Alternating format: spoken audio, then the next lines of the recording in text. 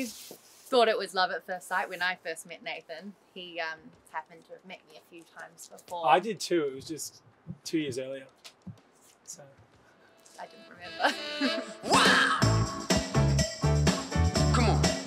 Move along. I love that Nathan's loyal to friends, family, his craft. You know, he really knows who he is. And yeah, I love that about you. I love how much you look out for the people that are close to you, and that you'll do anything for people that you care about and that care about you. What is the biggest thing that you've sacrificed so that we can be with each other?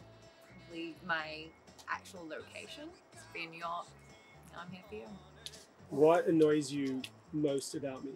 That you have to do everything on the fly.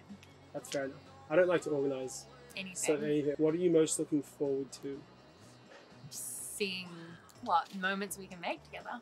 Just life. We kind of locked eyes pretty early on in the night and then started talking, and then that was rest is history. Baby!